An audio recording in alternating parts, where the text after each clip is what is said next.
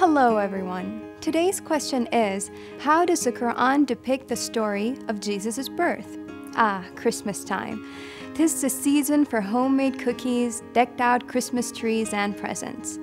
But what most of us forget all too often is why Christmas is celebrated. Christmas is the annual Christian celebration of the birth of Jesus Christ.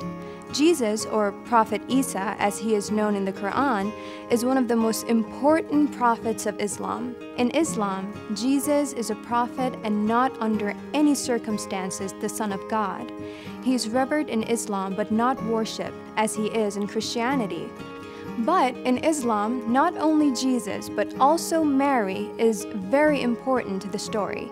In the Holy Quran, Mary is described as being one of the special women on earth. In fact, she was chosen twice. Once, she was chosen as being the glad tiding which was bestowed on Hannah and Imran, and secondly, she was chosen because she became pregnant without a man. This is why Prophet Jesus is believed in Islam not to have a father, similar to Prophet Adam and Eve, who were also created without a father or mother.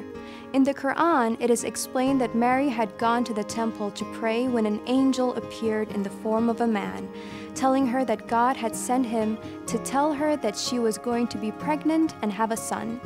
Mary became worried and wondered aloud how she was to conceive a child when she had been chaste and was a virgin.